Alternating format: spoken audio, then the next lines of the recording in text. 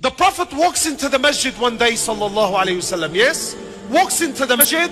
The Sahaba, they're wrestling in the masjid. And then imagine Rasulullah walks in. And then he asks, he says, what are you doing? So they said, Ya Rasulullah, we're wrestling. Then he asks, why are you wrestling?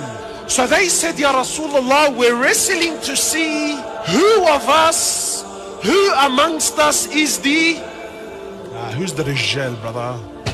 Has anything changed in 1400 years? Anything changed? La wallah, it's exactly the same. He said the Rijal amongst you, the man amongst you, is the one who, when a musibah, when a calamity happens, he can control his anger and his wrath. He can control it. He's patient.